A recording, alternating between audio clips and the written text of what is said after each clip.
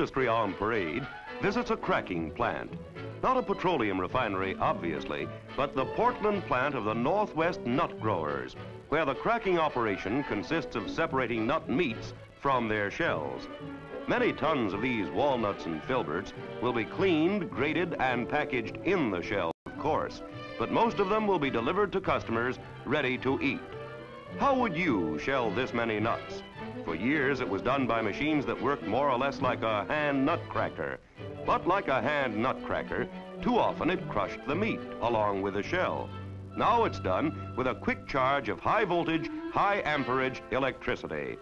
Inside one of the machines, 25 nut shells are exploded every second, leaving the nut meats intact.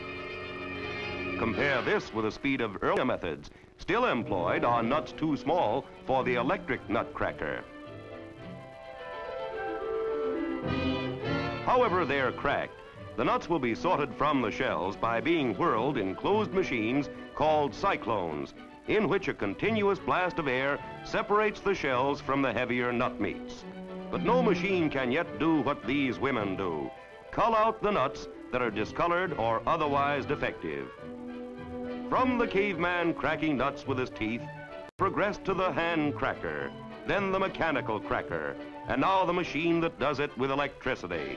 Who knows what's next?